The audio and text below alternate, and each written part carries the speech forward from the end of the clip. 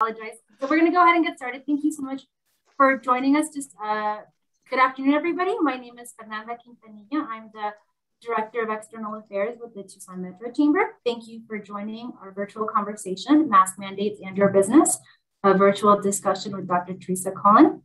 The Chamber is committed to staying in the forefront of all matters that impact business, and this is just one example of the benefits offered to our members. If you're interested in getting more involved with the programs and projects that the Chamber offers, please feel free to reach out to me. Dr. Cullen will begin the conversation with a 10-minute presentation followed by a 20-minute Q&A period. Once this period is over, Tim Medcoff with Farhang Medcoff will give an additional 10-minute presentation followed by 20 minutes for Q&A. Please raise your virtual hand if you'd like to ask a question, and I will call on your name and ask you to unmute.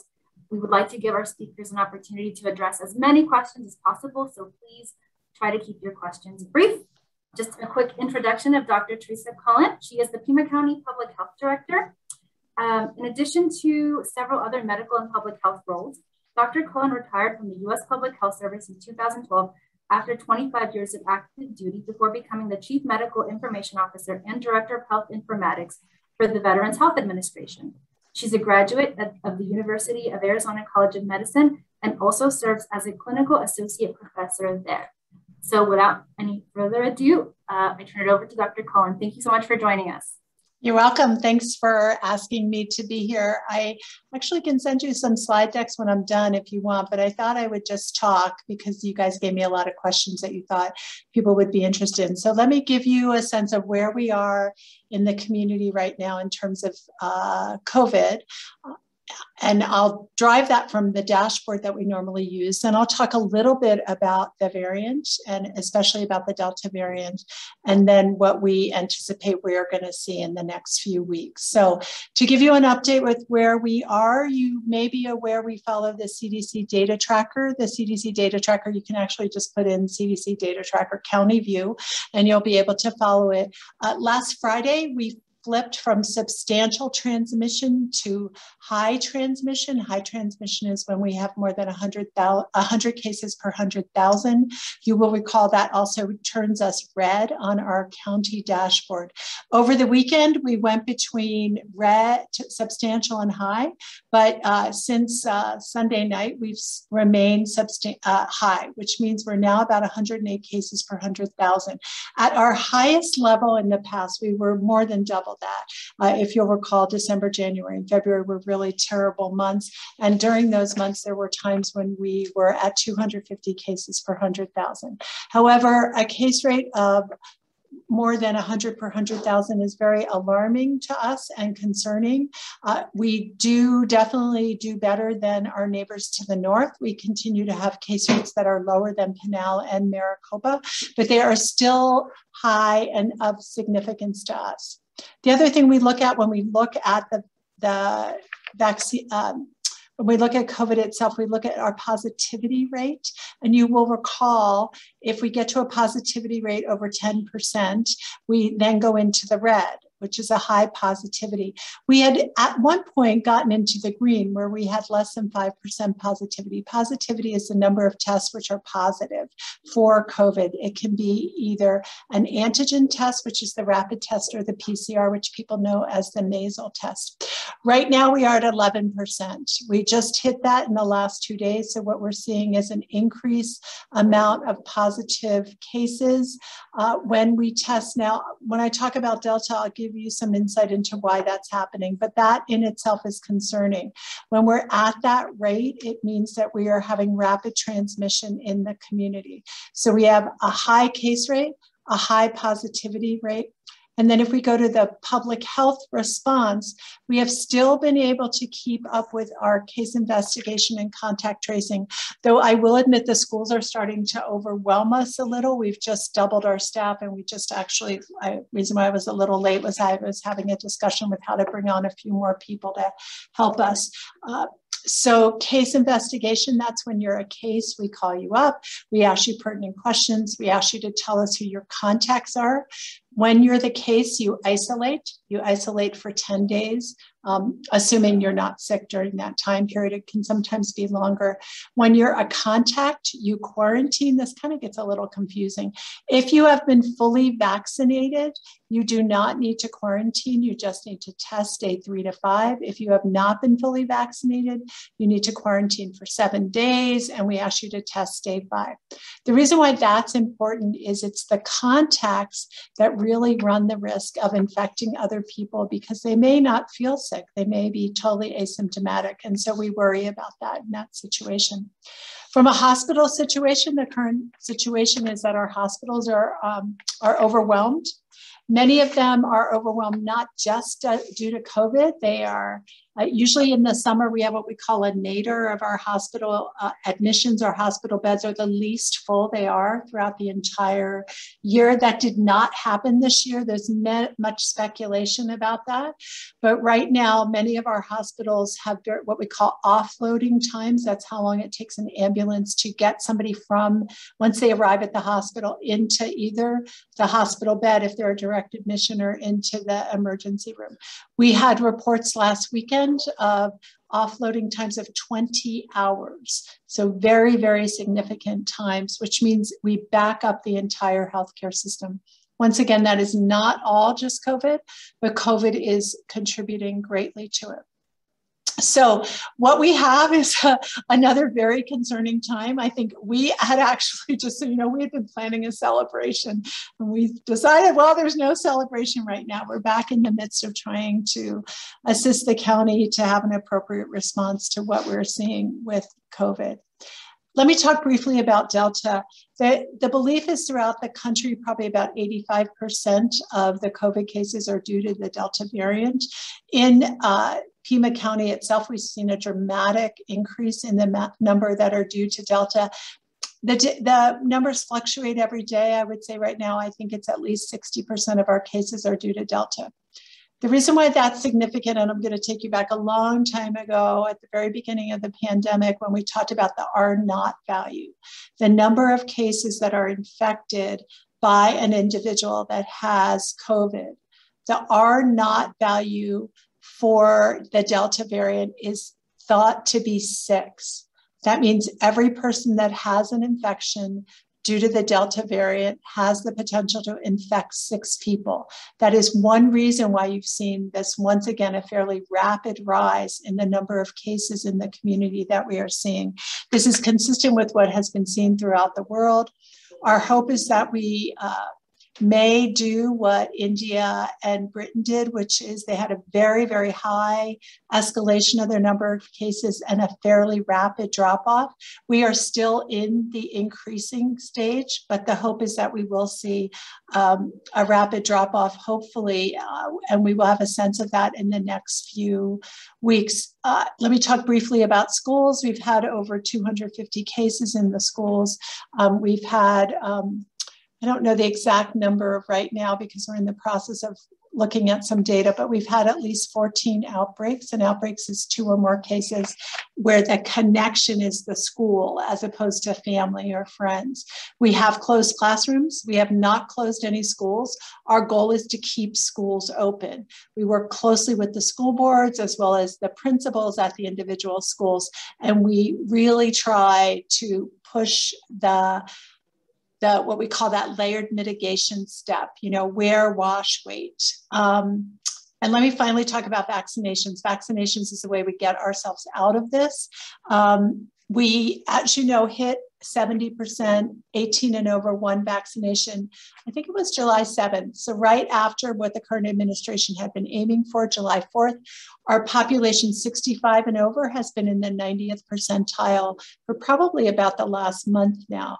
We are starting to see a minimal increase in those numbers. They had really become very stable. We're at over 72.5% now in terms of first vaccination for 18 and over. The good news for us is the 12 to 17-year-olds seem to be vaccinating at a rate that's comparable to what we're seeing in adults, which is really important because it's the way we're really going to keep our schools open. So that is a really quick overview of where we are with COVID in Pima County. So I will take questions if that's how you want to do it. Yeah, let's do it. So if you'd like to ask a question, go to your reactions and go ahead and raise your virtual hand, and I will call on you and unmute you. And I do see this one question, any idea when the vaccine will be approved for younger kids? So let me talk about a couple different things about this. We expect Pfizer to submit for full non-emergency authorization by the end of this month or early September. We expect that approval will go through. We expect the request for 5 to 11-year-olds, not under 5, will occur late September, perhaps early October. This is based on conversations with the CDC and with other people. We do know in terms of the booster shots, which people keep asking about, we do know that the Committee on Immunization Practice, ACIP, meets Friday in an emergency meeting. At that time, they will look at the potential to recommend boosters for immunocompromised. At this point, they have not said if they will include adults 65 and over in that recommendation. So immunocompromised right now would be if you've had a transplant, if you're on if you have rheumatoid arthritis and you're on some remitting agent, that's an immune modulator. However, we will know more at that meeting. It starts at 11:30. I don't know if any of you have time. They're always fascinating meetings to watch. They're broadcast on the web. So I do think, to go back to this question, we will see immunizations approved for 5 to 11-year-olds. We also do know that Pfizer is doing studies from 2 to 5-year-olds, but we don't expect to see that till late in the calendar year. Thank you, Dr. Cullen. Okay, Steve Odenkirk, I'm going to go ahead and ask you to unmute, and you can go ahead and ask your question. All right, can you hear me? Yep, we can hear you loud and clear. Great. So this is a pessimistic perspective, but it seems to me like a math problem that someone ought to answer. So I'm going to ask here and see if someone can.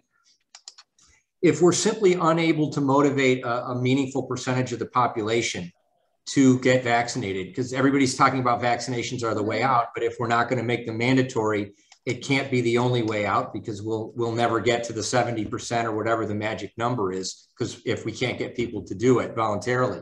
So the question becomes, if we get a nominal amount of additional people vaccinated and the rest of the population is subject to getting the illness and hopefully recovering from it, where do those lines cross as to some type of herd immunity and the whole thing starts to diminish? Because between the vaccination group and the folks that have already had it and gotten over it, it starts to have nowhere to go. That's my question. Yeah, that's a great question. So let me tell you where most of us are thinking now because of the variant. Like, I would have had a different response to you 2 or 3 months ago. But what we're seeing with the Delta variant, and then what we're seeing in terms of the changes that are in the Lambda variant, which you guys have probably heard of, make the discussion about what is herd immunity a little different than it had been in the past. You will recall that we had multiple times talk about 70-75% herd immunity. Now, because of what we're seeing, and it's all related, you guys have seen the image of the coronavirus, right? Like, it has all those little spikes. It's the changes that are going on in the spike proteins that are making it, for instance, with Delta, more likely to hang out in your nose, more likely to replicate quickly. The thinking now is that to get to herd immunity, we will probably need to be at 90%. And once again, that's in some ways, I say to people, I feel like we're throwing stuff on the wall. None of us really know, but we think at 90%, and an immunity that does not wane, right? So the fact that you've been sick gave you enough antibodies, which we believe if you were COVID positive but didn't get really sick, you probably don't have a high level of antibodies, that you had a good immune response to the vaccination you've gotten, that at 90%, we may be okay. Steve, and the thinking is that kind of where you're going with this, that other 10% may have just some low level antibody response, because that's what herd immunity relies on, right? That there's enough people that it can't transmit. This rapid transmission we're seeing with Delta is what's very concerning because of the rapidity with the rise. So I think there's a few ways we approach this. One is we, as the health department, are responsible to try to get people that haven't been immunized and are amenable to being immunized access to that. I don't want to say that everybody that hasn't been immunized hasn't done it because, well, there's varied reasons why people haven't been immunized. And we know there's a group that haven't been immunized for multiple reasons. Some of it is they're wage workers and they're worried they can't afford to miss 3 days of work. Some of it is somebody they knew had a really bad reaction and now they're really scared. This whole concept of what is response, that's the health department. That's what we're supposed to be doing. And then what we need to do is ensure until we can get to that higher level of immunity that we do layered mitigation. You guys, I'm sure, are aware that we are consistent with the CDC. We believe that masks in public indoor places are recommended. That does not mean if you're home with your family, you're home with everybody you know, your extended family's there, everybody's been immunized, you're going back and forth. I would not say you need to wear a mask in that situation, but and then the other thing is the variants and how much mutation we're going to see. And I have actually said today on a call, I want to quit using the word outbreak because I think every time I use that, people think of the horrible movies. Really what we're seeing is significant clusters of infections, and we can almost always trace them to close contact between people. So I don't have a great answer. All I know is we just need to keep working. Thank you, Dr. Cullen. Nick Wayne. Hey, how's it going? Thank you, Dr. Cullen, for all the information today. So as a business owner, I guess the big question is there anything we can foresee or prepare for right now as far as going back into just kind of the procedures we were doing previously, masks, plexiglass, all that? Should we mentally prepare ourselves? You know, I think from the health department perspective, and I will tell you, we've had lots of conversations with schools. So in some ways, this is a similar conversation for me. Our goal is to keep you open. Our goal is to not do anything to impede business. It's not to do anything to impede people feeling safe sending their kids back to school. We think that we've learned a lot in the last 15, 18 months. We've learned that, and we have a vaccine. So the key thing we can do is tell people to vaccinate, to try, and that's why this word outbreak worries me. We walk this fine line. We don't want to frighten people because we don't believe fear usually, I mean, fear sometimes changes behavior, but most of the time it doesn't. So we want to have people reassured that we want them to go out. We want them to go to business. We want them to go eat. We want them to feel safe, but we need businesses, and you guys have all done this, to engage in layered mitigation as much as you can. And so the bad thing about the last 18 months is there's lots of lessons learned. The good thing about the last 18 months is there's lots of lessons learned. And you will not, I don't want to say never, but right now, if I look at my little funky colored crystal ball and I look to the future, I don't see a time where we're going to come out and say lockdown. Because I think we have learned that there may have been a time we needed to lock down. I don't want to second guess what happened before, but as we go to the future, I think it's really working with partnerships, with businesses, with the community. I would tell you, I'm pretty strong mask supporter. When I'm asked, and just so you know, District 1 asked me, and I said, yeah, I'll write a letter saying I support that you guys should do that. You're making that decision. I'm not making that decision for you. But if you want to know if I think masking in schools is essential, yes, the answer is I do think that. For business, I think, is there an appropriate time for masking? Is there not an appropriate time? Yeah, and you guys all know this, right? Like there's not any new magic information coming out that I can share with you. Thank you, Dr. Cullen.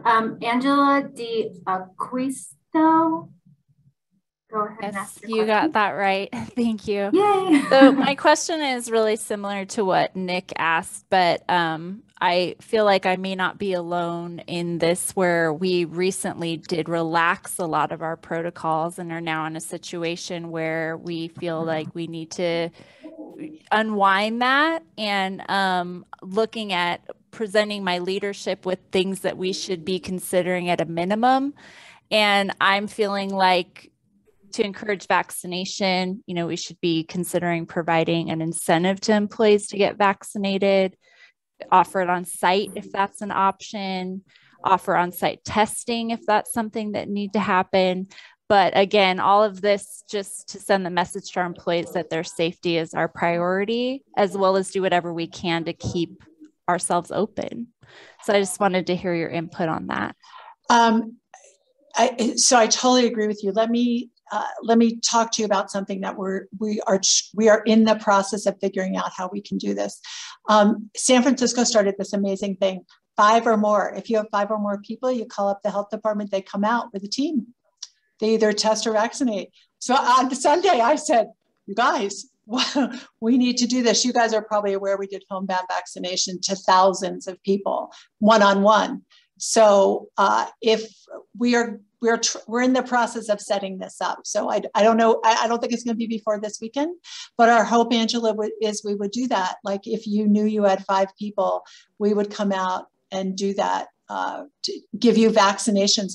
In terms of testing, the testing sites are still out there, but there's also Binex now home kits. Now, those are the rapid antigen tests. We don't have a lot of them. It may seem like a lot to you guys. We have a couple thousand, but it's not very many for what we need to do with them.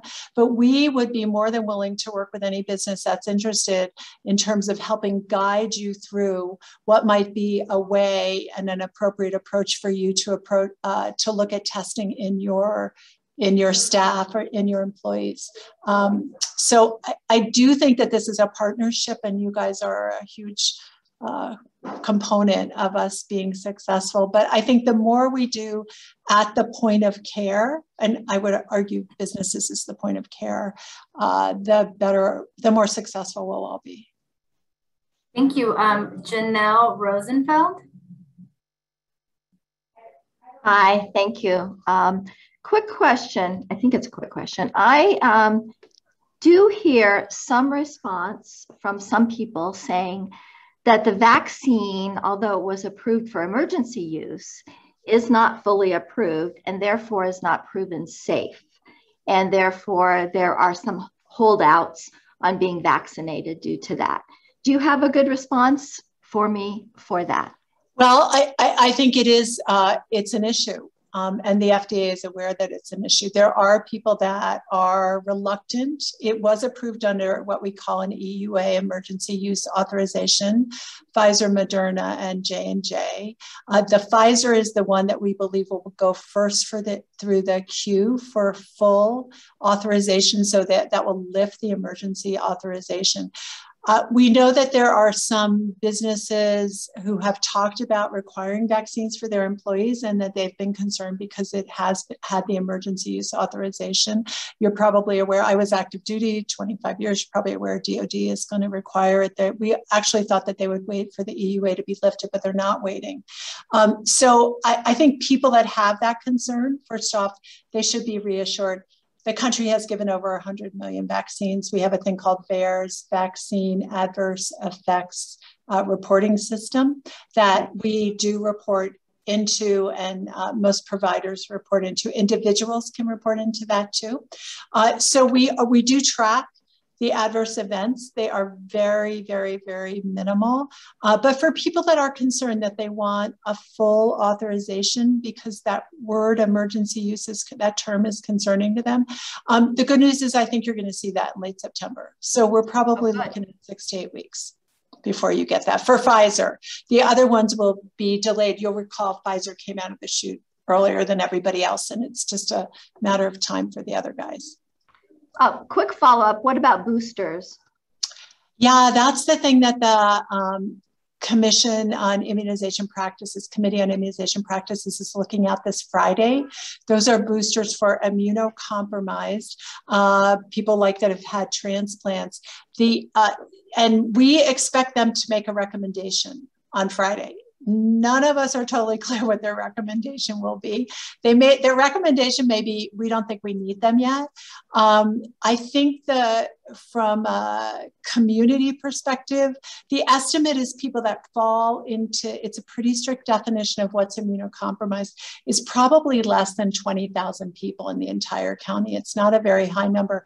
But if that recommendation is for 65 and over to get boosters, all of a sudden you are over 100,000 people, again, that need to get boosters. So it's kind of a wait and see. I follow this data really closely, and I have to say it's unclear to me. I think what you're probably, if I had to guess, I think what you're going to see is immunocompromised will probably get a push to get boosters, but 65 and over may be delayed and follow that for a while.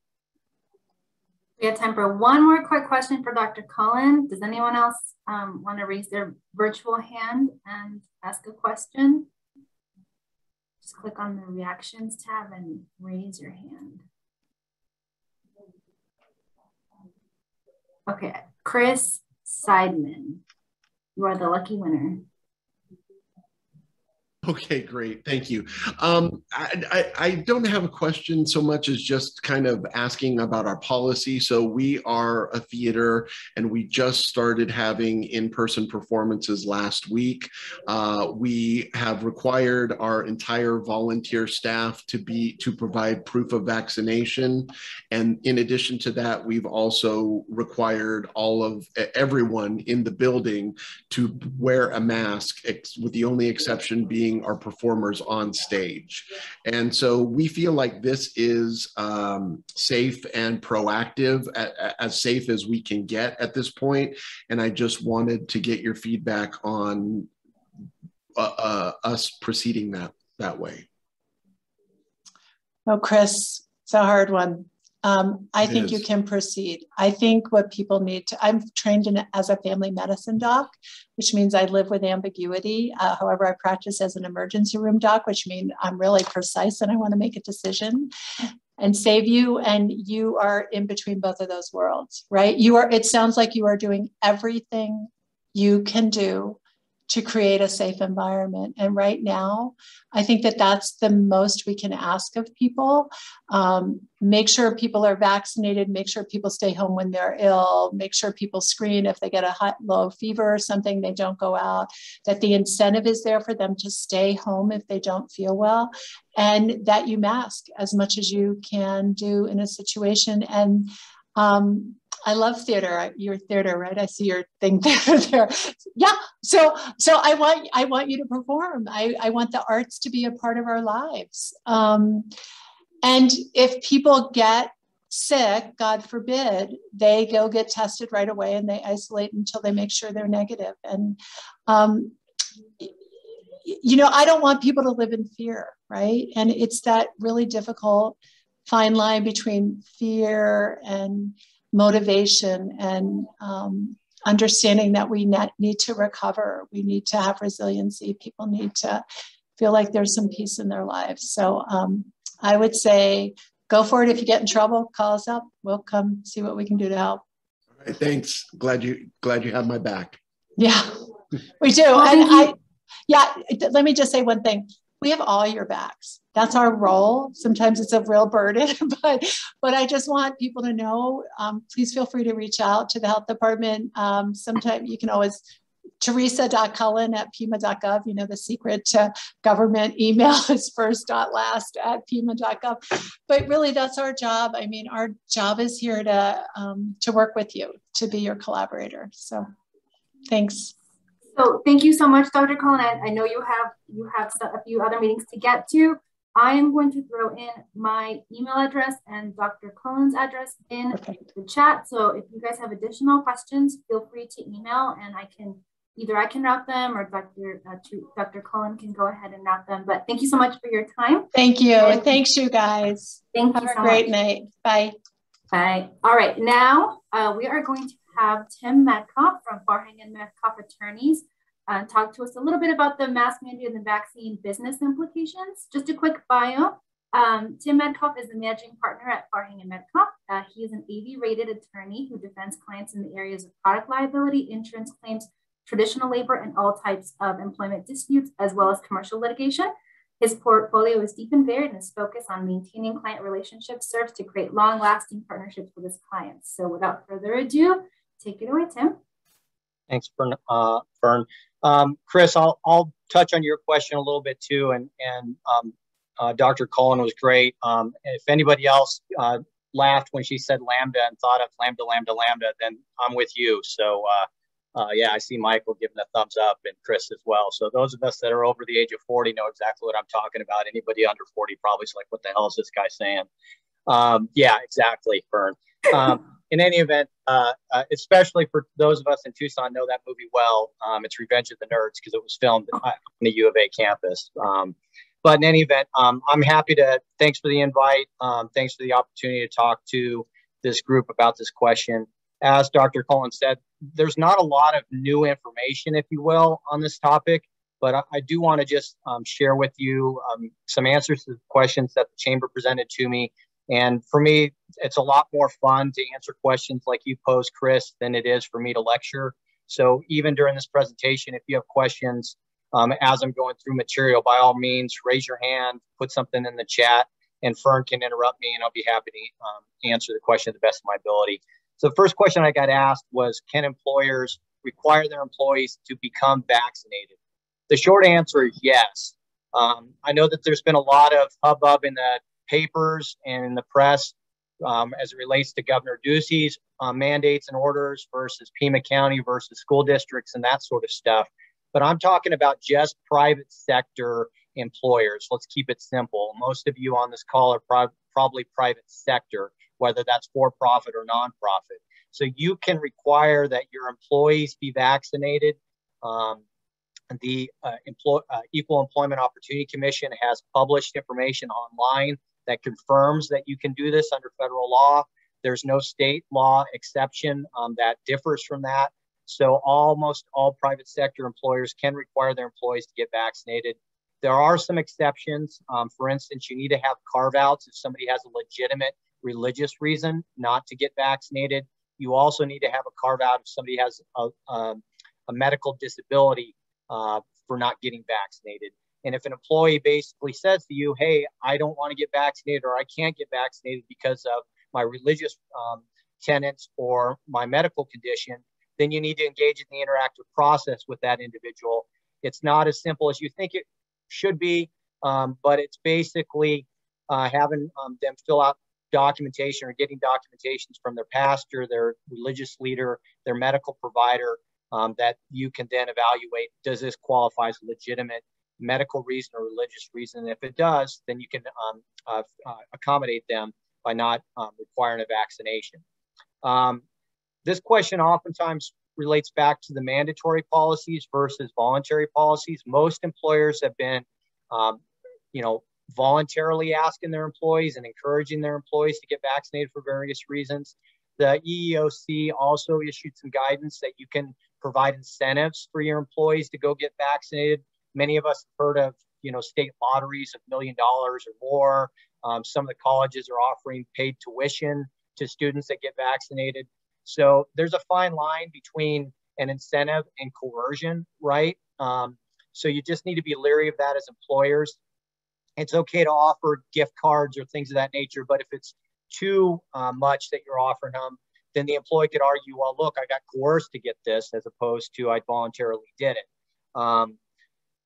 The other thing that's important, if you do opt to do a mandatory vaccination policy, is one, it needs to be put in writing to your employees. You need to be very clear on what your policy is. You also want to give them as much lead time as possible. Keep in mind, as we all probably know, you're not fully vaccinated until 2 weeks after the Johnson & Johnson dose or 2 weeks after the Moderna or Pfizer. So you need to give them that lead time to comply with your policy. You also need to train your managers and your HR reps on compliance with ADA and Title VII issues. The Title VII's religious exemptions the ADA's Americans with Disability Act, because you don't want to inadvertently have a manager create a claim for you because they say the wrong things or do the wrong things, and they accidentally discriminate against somebody that has a disability or a legitimate religious reason not to get the vaccine. So it's important to be engaged in active training with your managers and HR reps to make sure that everybody's complying. And then, like everything, it's not always easy and it's not always black and white. So if you don't know the answer, then tell your managers or HR reps, tell them, I don't know the answer. I need to go look at this. I will get back to you as quickly as I can. There are multiple sources for you to get information, sometimes for free. One, if you've got payroll handled by an outside payroll company, a lot of times those payroll companies, as part of that service that you pay them for, provide HR services for you. So if in doubt, you should ask your payroll company, if you're using an outside third-party vendor, do they provide HR services? And is it rolled into your monthly cost? Because there's no reason to pay somebody like me if you can get it for free or you're already paying for it, right? Second, insurance companies. A lot of insurance companies provide free training on these sort of issues because they want you to avoid creating claims. So they have trainers on staff that answer these questions for you. So that's the second option, is to check with your your insurance broker to find out if they provide training on these issues. The third thing related to that from an insurance perspective is there's a policy called Employment Practices Liability Insurance. EPLI is the acronym for that. Oftentimes that's not very expensive for smaller businesses to get a policy. Obviously it's getting more expensive because prior to COVID, it was a employer's market, whereas post-COVID, it's an employee's market.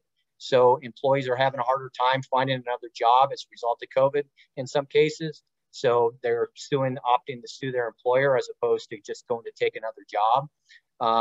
So that's something that you should look into if you haven't already, just to provide you kind of a belt and suspenders and/or better protect your business. And obviously, if your payroll company or insurance company can't give you the help, then you can obviously reach out to an attorney, somebody like me that specializes in labor and employment issues.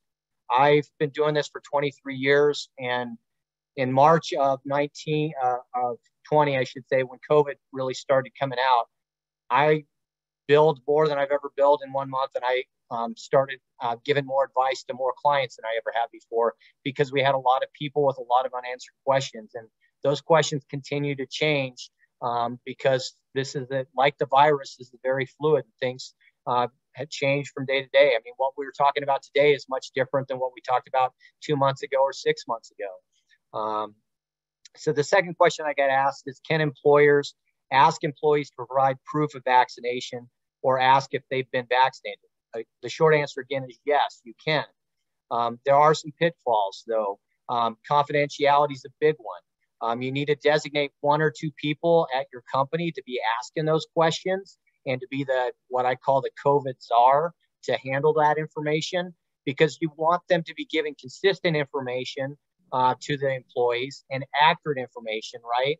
And as you know, some of us stayed at a Holiday Inn Express last night, but that doesn't make us a medical doctor today. So, you know, you want to make sure you're designated somebody that's knowledgeable in the area, is up to date on the law, and is providing accurate information. And then whatever copies of the COVID cards, the vaccination cards that you receive, you need to make sure you lock that up in a locked file with medical information, much like you would do with any other medical information, because you need to keep it on a need-to-know basis.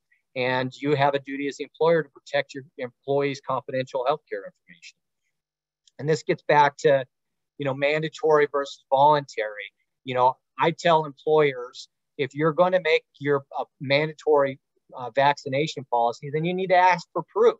Otherwise, you know, employees are going to say, well, you know, Billy said that he got the virus, but he didn't actually get it, so I'm not going to get it either, and I'm just going to lie to my boss. So if you're going to make it mandatory, then you need to ask for the proof, and then you need to track that. And the other reason why you might want to do that is if and when boosters become necessary, if you have their vaccination card, then you're going to have a better idea when your employee needs to go get their booster. If you're going to adopt a voluntary vaccination policy, however, though, I encourage the employer, don't ask for the proof, because you're asking, you know, if it's voluntary, it's on the honor system to begin with. So why ask for more healthcare information than you need? By asking for the information, you may inadvertently discover that somebody's got a disability that you had no idea about. Now you got to comply with the Americans with Disability Act if you've got 15 or more employees that have been on your payroll for 20 or more weeks in the current or prior calendar year. So I strongly encourage you, if you're going to do a voluntary vaccination policy, that you don't ask for the proof, because again, it's voluntary. So it's less paperwork that you got to manage and less claims that you might have to face. In addition, you've got a duty to track and update. So for instance, if you are keeping that making a mandatory policy and keeping the cards, that's where I'm talking about the boosters when we get more information on it. I know that it's a little bit inconclusive right now, but some of the more recent studies are showing vaccination effectiveness for about 6 months. So obviously, if somebody's got a vaccination card and they're approaching their 6th month and we get some more guidance from the CDC on this, then it may be that you have to send people out for their boosters. Again, whether it's mandatory or voluntary, and you're asking for proof of vaccination, we need to have a COVID czar that's given clear communications, a written policy to your employees, so you're providing consistent information and answers, and you're limiting the information on a need-to-know basis, so that one person's that designated person, or maybe 2 people in case the COVID czar's out on vacation or what have you. Another question I got asked is, if a business requires employees to be vaccinated, what legal safeguards do they have to do? So as I mentioned, the clear policies first is key, because like a lot of things, when people are confused or when they don't have accurate information or they're left to speculate, people sometimes get paranoid or go to that dark place in terms of thinking the worst when it's really not that bad. I also recommend that you meet individually with your employees if your job force allows you to do that. Otherwise, try to break it up into smaller groups so people feel comfortable asking questions. If you're making a mandatory policy, definitely put it in writing. Meet with the employees after you give them a chance to read it, go over it with them verbally, ask them to ask you any questions that they might have. Obviously, if you don't know the answer, don't make it up, which sometimes I do when my wife and kids ask me things that, goes over okay in the Medcoff household, but not so good when I'm giving legal advice. So, just tell the employee that it's a great question. I don't know the answer, but I'll find out and I'll get back to you ASAP. And you'll probably want to actually notify your entire workforce, because that employee might not be the only person with that same question. And then after you go answer their questions and go over that written policy with them, have the employee countersign it, so that they acknowledge they understand the policy and they agree to abide by the policy. And then also explain to them if there are any exceptions to that policy, whether that's a religious reason or a medical reason. And then also reassure with them that you're going to keep whatever healthcare information they provide you confidential. So those are things that you can do to better protect your business if you decide to make it mandatory. And because of the length of time from when the vaccine's rolled out and the fact that it is very prevalent, I am seeing a lot more employers make it mandatory. I'm confident once the FDA approves the vaccines, no longer on an emergency use basis, but on a permanent basis, that you're going to see even more employers make it mandatory. So these sort of steps, safeguards that I'm recommending will serve you well when you decide to make it mandatory for your workforce. And again, you want to give them as much notice as possible so that they can comply and then ask you questions to the extent they have concerns. So the $64,000 question that everybody's confused about, and one of the people asked a question earlier, I feel like I'm backpedaling a little bit on the mask mandate. Can employers require employees to wear masks? Yes, you can. Of course you can. The mask or no mask has been a huge debate. It's been a very political debate for a long time. Unfortunately, originally the benefit of the vaccination that a lot of employers pushed out there is, hey, you get vaccinated, you don't have to wear a mask anymore. Well, then the CDC kind of put a black cloud over that by their most recent guidance that, when you're in a substantial or high risk area, which Dr. Cullen said that we are in Pima County, frankly, pretty much the entire United States is substantial or high risk at this point because of the Delta variant. You've got to wear a mask indoors according to the CDC. if you live in those areas. They, you know, the CDC also recommends, and I tell this to employers all the time, at the end of the day, good employers care about their employees, right? Most of us, our businesses succeed or fail because of our people. And the best way to build trust with your people is to talk to them and explain to them, look, you know, I want to keep you safe. I have a duty to keep you safe under OSHA. You know, OSHA, Occupational Safety Health Administration, requires us as employers to keep our work environment as safe as possible. So, you know, the safest course of action is require masks for all of your employees and all your customers. Obviously, that's the safest course, but very few businesses are going to do that, because if you mandate that all of your customers wear a mask when nobody else is doing it, then they're just going to go to the store next door, or the restaurant next door, or the theater next door. So the second safest course of action is employees should wear a mask, especially if they can't socially distance and they're in close proximity with other employees, but it's optional for your customers, right? That's obviously the second safest course of action. I think it was Nick that you'd mentioned about, you know, should we put back plexiglass? A lot of businesses haven't taken it down, but if you have, you may want to put it back up just because of the Delta variant. But it depends on your work environment and kind of proximity to customers and or clients. Tim, in that same vein, we have had some questions about requiring volunteers to wear masks or show proof of vaccination cards. Yep. So there's a lot of nonprofits. I saw some as I was looking through the names, some of whom I know well. So yes, you can require that your volunteers wear a mask. And a lot of times it's easier to ask your volunteers to wear a mask than to ask everybody to provide proof of vaccination, because a lot of nonprofits have a lot of volunteers that work for them, providing their time for free. So yes, you can require a mask for your volunteers, and you can require vaccination for your volunteers if you want. Just a lot of nonprofits or businesses that rely on volunteers don't want to go to that level, just because it's hard to get volunteers right now, because a lot of the volunteers that a lot of nonprofits rely upon tend to be older people that are more high risk, you know, 60 plus, 65 plus, 70 plus. So you're going to oftentimes, you're going to alienate some people. You're never going to bat 1,000 in terms of keeping everybody happy, but your objective is to keep your business open. And the best way to keep your business open is to have people wear masks if you're not going to have a mandatory vaccination policy for all of your volunteers and all your employees.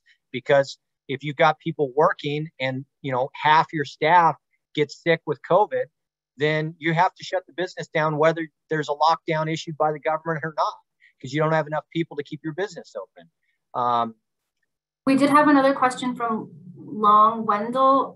Are vaccination incentives taxable? That's a great question. Wendell, for CPA. So you get the prize for stumping me. Congratulations. The short answer is I think if you as the employer offer a gift to your employees, whether it's a $10 gift card or a $100 gift card, I think it's taxable to the employee as taxable income. And there may be a tax deduction for the business, potentially from a marketing standpoint or others. You'll need to talk to your CPA or your tax attorney, Wendell. Would anyone like to ask a question in person? You can just raise your hand, or but feel free to put it in the chat. I know Trot had a, did that answer your question? Sorry, I don't know the name. It says Trot on the.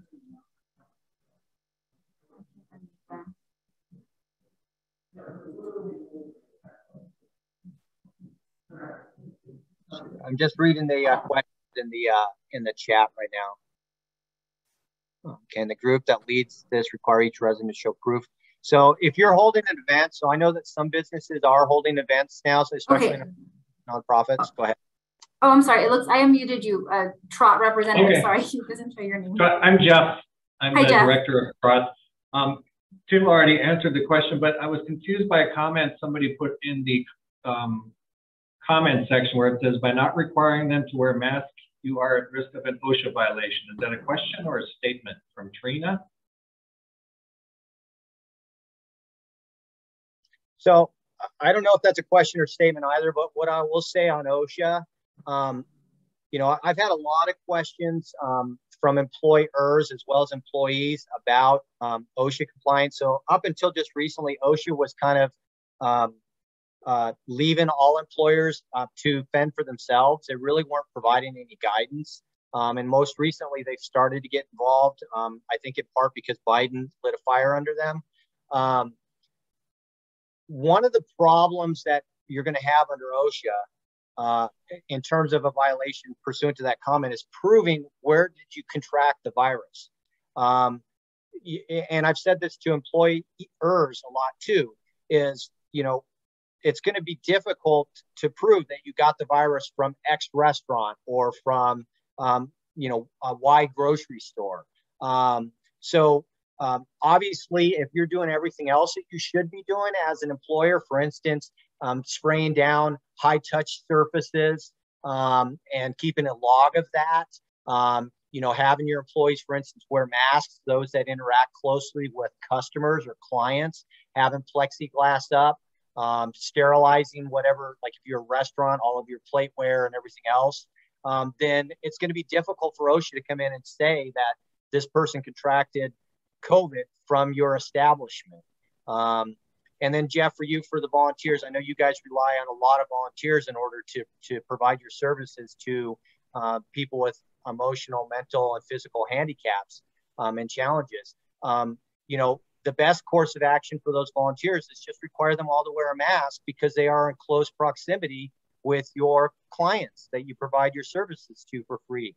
And, you know, in order to sidewalk somebody with a physical challenge on a horse, you've got to be within 6 feet to make sure that they don't fall off the horse.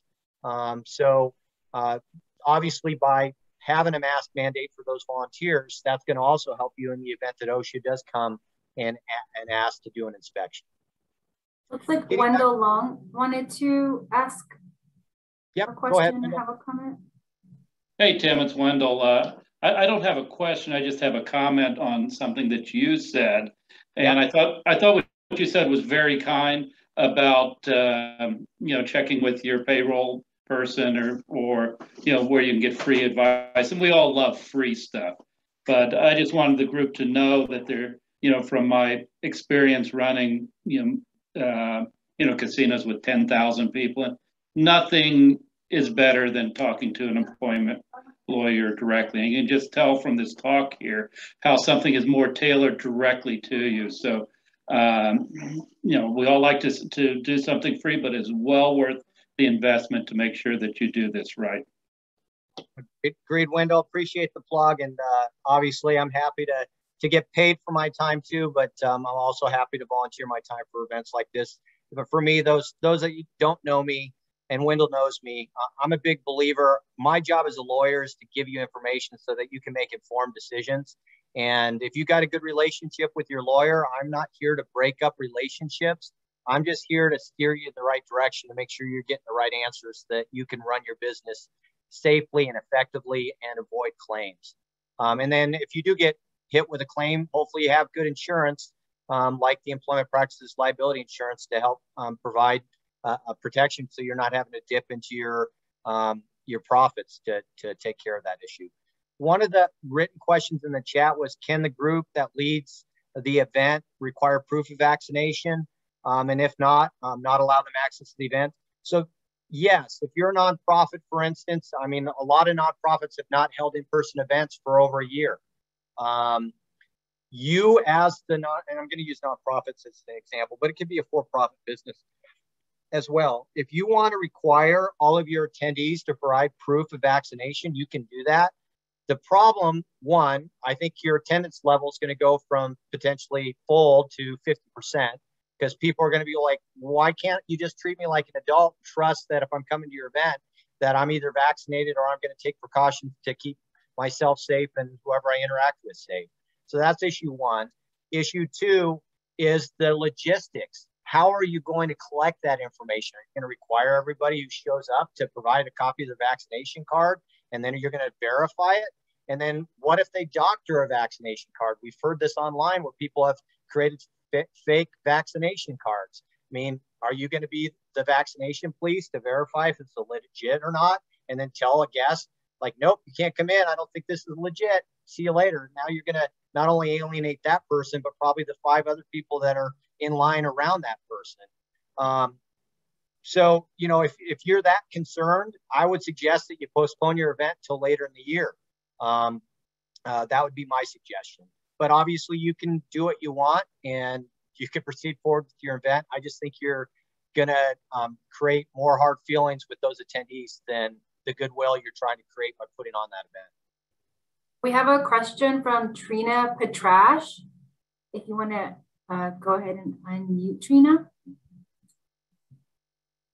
That was the same, hi, the question about the OSHA, it was a question.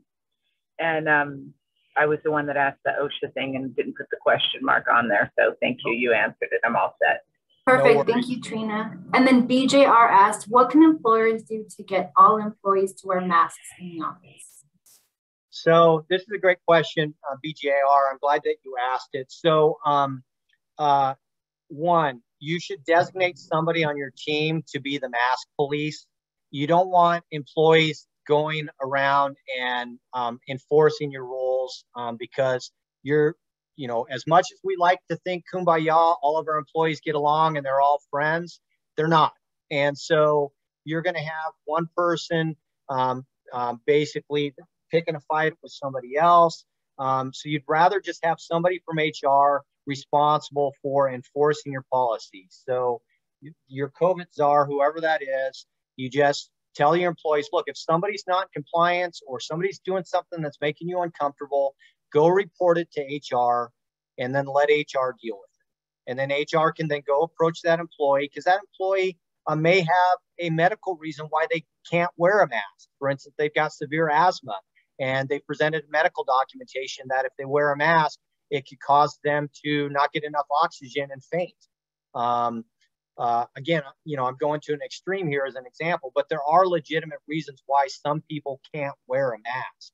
So you don't want employees basically micromanaging this. You want to leave that in the hands of your HR rep or whoever your COVID czar is. James Beard had a question in the chat. He said, do we need to upgrade COVID signs on our office doors? Well, it depends on what your COVID sign says, right? Odds are you probably don't. For instance, if you are an employer that requires all of your employees to get vaccinated, you may want to change your sign to provide your customers some peace of mind that they know when they walk into your work environment that everybody's vaccinated, if in fact that's true. So for instance, that might be a sign that you might want to put up. Because that's going to help from a marketing standpoint and or to provide comfort to your clientele that enter your establishment. But for the most part, again, if you're doing what I kind of recommended, the second safest, and that is employees wear masks and make it optional for your clients, then if your sign says everybody needs to wear masks because that's what Pima County or the city used to require, then you could change your sign to say all employees will wear masks, but it's optional for our clients. Great. Well, our time is up. I want to thank everybody for joining us. Again, this is one of the initiatives of the Chamber is to just stay out in front of business issues and try to keep our members informed. If there's any further questions, again, I'm putting my email in the chat. You can go ahead and send me that information. I can forward it to the appropriate person. And also, if you'd like to find new ways to get involved with our chamber, again, I'm available. Let me know. Thank you, everybody, for your time and for joining us. And thank you, Tim, for lending us your expertise. Have a good day. Bye. Bye, everyone.